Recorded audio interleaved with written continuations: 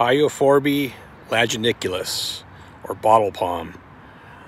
These are not necessarily the easiest to grow in the United States, or at least the continental United States, but obviously Florida and places like California, you might be able to grow them. You need to not have any freeze because they do not tolerate it well. I've had 2 of these now that have been planted in the ground for, this is about 2 years now.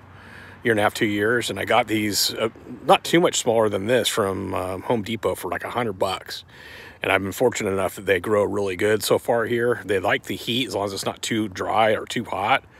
The color on these is amazing. I don't know if it's being picked up on the camera, but they have like oranges and reds, and especially down here in the base when the sheath comes off here on the crown shaft, it'll be red.